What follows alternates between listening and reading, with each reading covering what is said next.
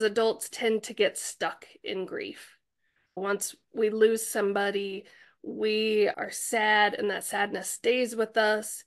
Kids don't do that. Kids pop in and out in these almost grief storms that kind of just pop into their life and then back out. And they may pop in throughout the day, or it may be once a week. It looks very different than adults.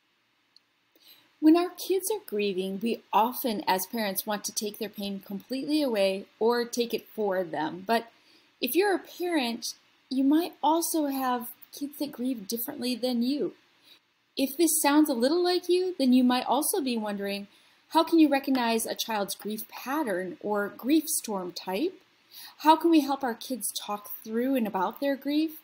And how can cars and texting be a great way to discuss grief as well? Today on our show, I have Dr. Annette Athy. She's a grief specialist and child development expert who has over 20 years in mental health field. And if your child or family is currently grieving, then this is the episode for you. Listen now. Hey, welcome, Annette. It is so good to have you on the show today. Oh, thank you so much. I'm so happy to be here. I am so interested in what it is that you do because I think it's very unique. It's not something that a lot of people know is available to families, and that's grief counseling. Yes. Yes. So I'm going to hit you hard right away with a tough question. So, what is the difference between experiencing grief versus experiencing trauma for kids? I think for many of our kids and adults too, is that grief pops up for lots of different reasons. For most of the time, a loss of a parent or a grandparent, but it's even grieving friendships ending or transitioning to a new school. Grief can happen in a lot of ways. And I think what parents don't always know is that these grief things show up, and there are things that we need to be talking about, having conversations about, and parents don't always know the right way or a way to bring these conversations up.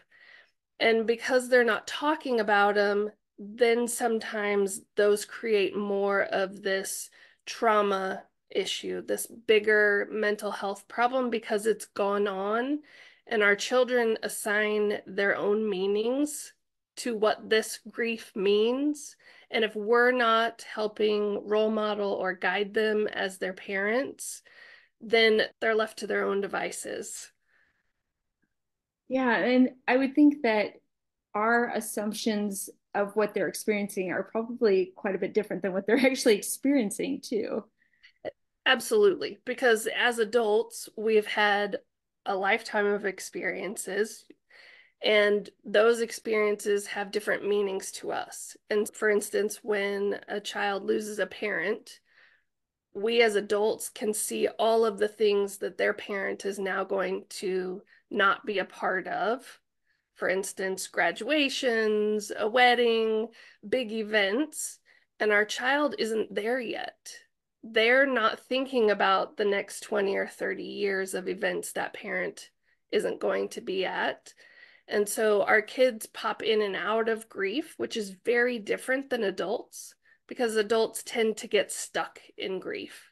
Once we lose somebody, we are sad, and that sadness stays with us.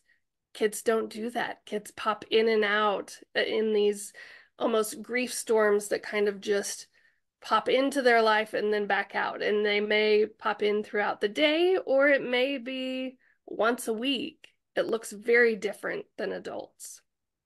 That's really fascinating. And it really gets my mind going because I'm thinking most parents would want to try to solve or help their kids process. And so they're probably really confused when the action doesn't seem to be grief anymore. And then it comes up again and goes away and comes up again. So they're probably inadvertently trying to fix something that maybe doesn't need to be fixed. Absolutely. Absolutely. And our kids naturally by design are popping in and out of these feelings. And us as adults want them to stay in the sadness, or why isn't my kid looking sad all the time or what's wrong with them. They're okay to go and play. And it's very well intended.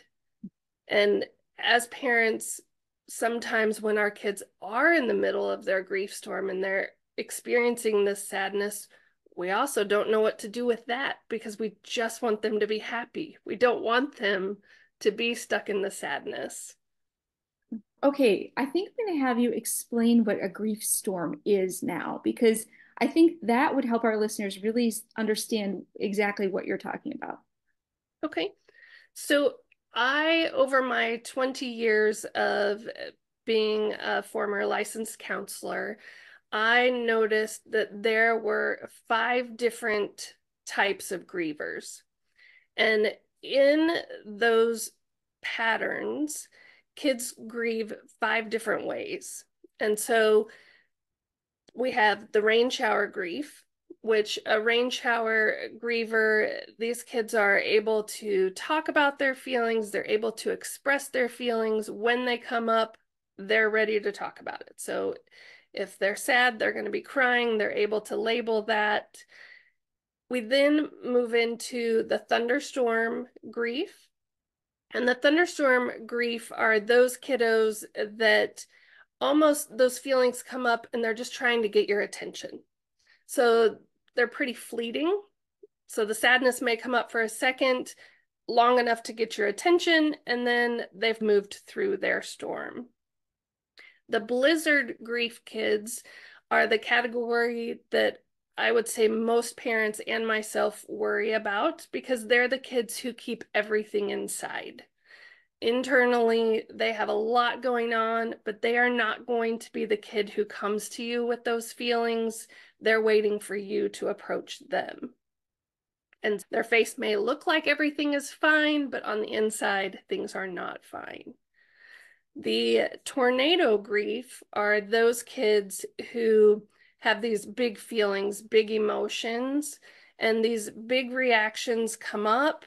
They need to really let the storm out. They need to experience these feelings, and then they're able to move through their grief storm. And then we have the hurricane grief, which are those kids where you can see it building. Sometimes it's building for a couple days, sometimes it's building for a week or two, and then there's a big explosion. And they're going to be the kids who act out, who are going to take their feelings out on you. They're going to call you names. They're potentially going to hit or throw things because they don't know what to do with those feelings. They're just so big, they almost overtake them. And so these 5 different grief storm types, it's not that one type is better or worse than the other, but with these 5 patterns of behaviors, it's really about your child's personality and how they handle big emotions. It's really not just about grief. And so what I have found is that most parents who take my grief storm quiz to identify what type of griever their child is, they all talk about how this is just spot on with who their kid is, that I have really nailed these grief storm types, and they really feel seen and heard once they take this quiz. And you said also that sometimes the parent isn't the same as the kid. So then there's a whole new type of level with that communication of what's happening, right? Absolutely. So a great example of that is if you take the grief storm quiz for your child and then you go back and take it for yourself. Good example of that is when your child is a rain shower grief type. And so this means they're able to cry, they're able to express their feelings when they're mad, when they're sad. And maybe you as a mom have taken the grief storm quiz and you're more of a blizzard type. So the type who's going to keep it inside. You're going to look like everything is fine on the outside, but on the inside, things are not okay. You're going to become triggered by your rain shower grief child because they're crying and you don't understand what's wrong with them. Why can't they keep their tears inside? Why Do they have to express their sadness all the time? Why do they have to talk about their loved one who has died all the time?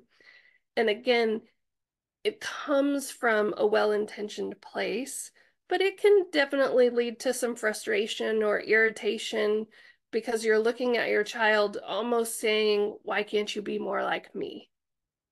And it's just not their personality type. That's going to be hard because I think, again, we're trying to solve and make them feel better. And so you make a lot of assumptions as parents that you don't realize that you're actually making. And you're like, why can't you feel better? What's going on? And yeah, that'd be really tricky. So when they take that test and you realize that you're different than them, then what's the next step? How does that get resolved?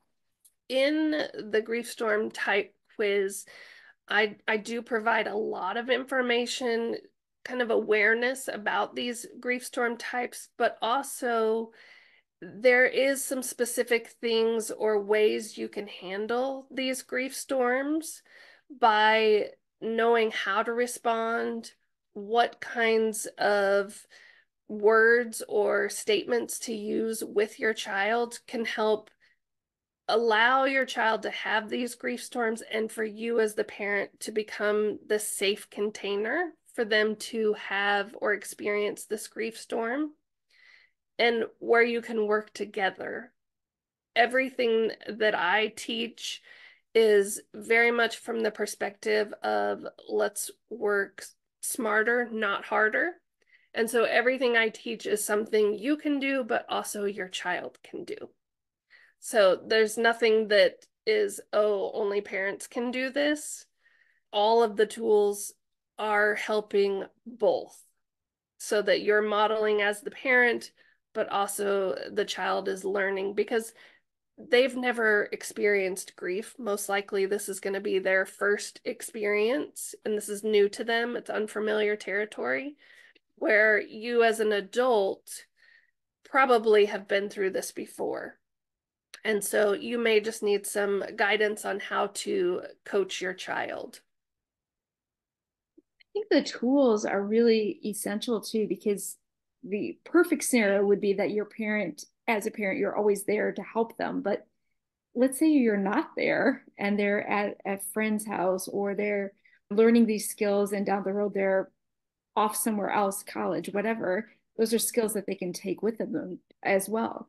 Absolutely. Absolutely. And everything that I teach is not only just for older kids, but they're very adaptable things. So even if you have kids that maybe are toddler age as elementary and then a high schooler, there are things that are very adaptable that you can make very age appropriate, which I think is really important because as parents, we are working hard. We have a lot going on.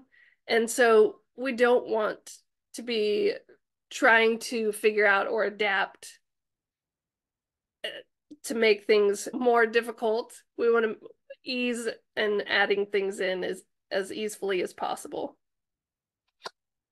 So when it comes to the environment and trying to create an environment that's going to support your child and not overwhelm your child, are there any tricks or anything that we as parents should be really aware of? I think the biggest thing is being willing to experiment, being willing to step out of our comfort zone and thinking that we have to say things in a certain way or craft these perfect conversations where most grief conversations in about a 3 to 5 minute short conversation are going to be the most productive, the most helpful, and the most meaningful. One tip that I usually share with all parents is car talks are a fabulous time. When, and this I think applies most with teenagers, but even with our younger kiddos, because our kids don't have to look at us.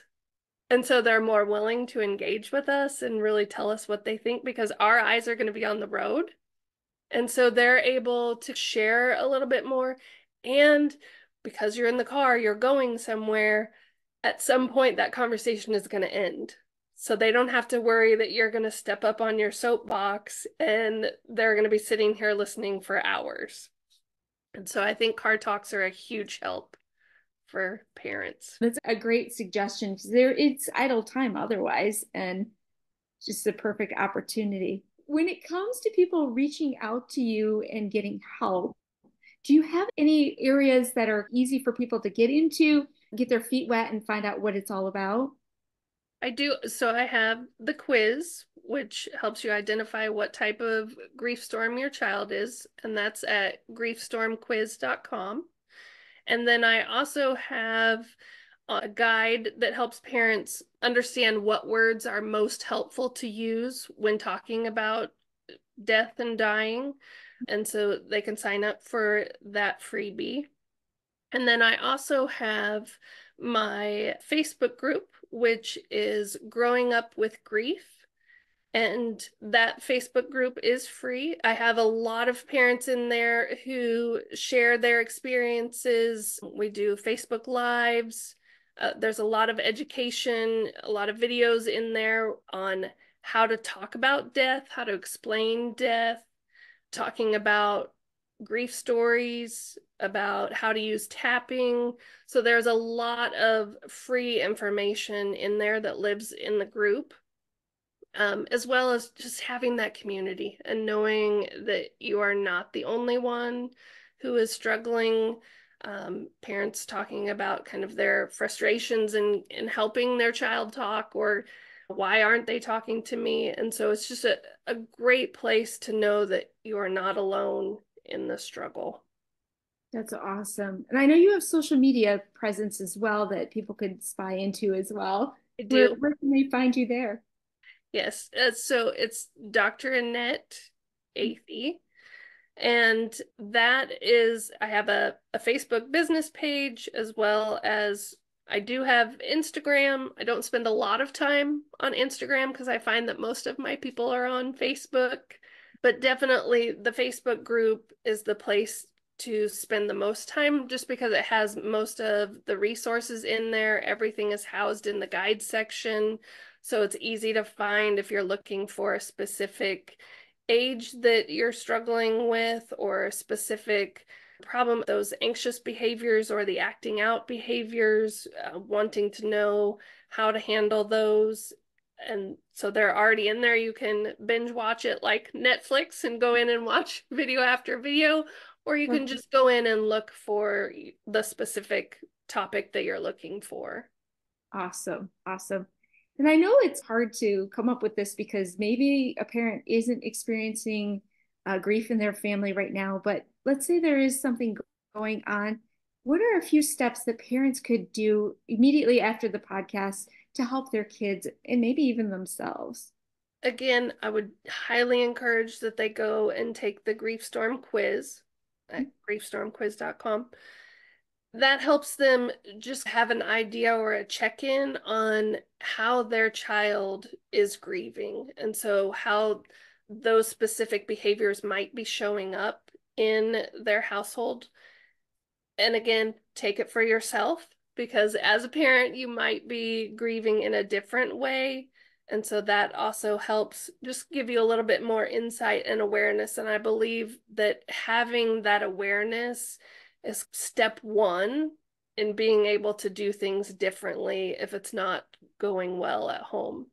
The next thing I would suggest is that after you've identified what type of griever, I do offer some specific tips in there for your grieving type. And for most, it's have the conversation.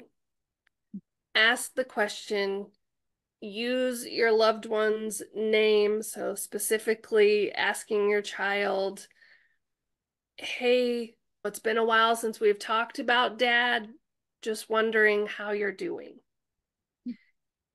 And then stop and listen. Don't try to answer for them. Don't push them to answer as quickly as you think that they should answer. Just stop and wait. And most of the time, our kids have something to say. It's unfortunately, as parents, we sometimes want to hurry up the conversation because we're uncomfortable in having this grief talk and have the conversation. Don't worry about it being perfect or going a certain way. Just start the conversation.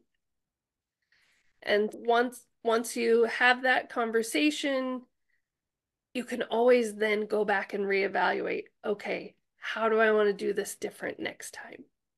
Yeah. And for your teenagers, it might be use text. Ask them over text instead of in person, because we all know most of our teenagers want to spend time in their bedroom alone doing their own thing. Take advantage of the technology and start the conversation that way. That's perfect.